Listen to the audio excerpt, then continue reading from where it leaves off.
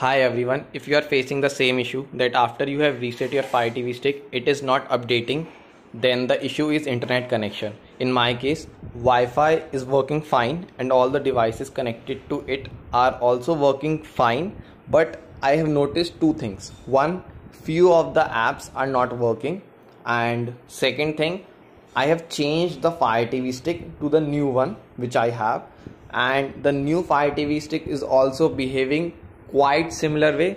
Very few things are working and rest all the things are completely not working.